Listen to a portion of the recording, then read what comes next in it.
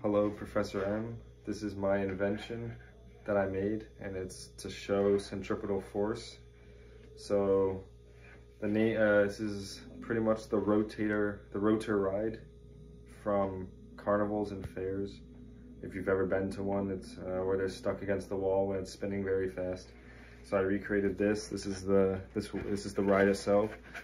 So what I did is I got a wooden pole, and I put tape on it to make sure it doesn't slide down any farther.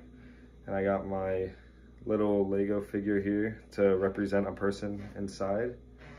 And I'm gonna start spinning it, and he'll be stuck against the wall, just like the ride itself, because of the centripetal force.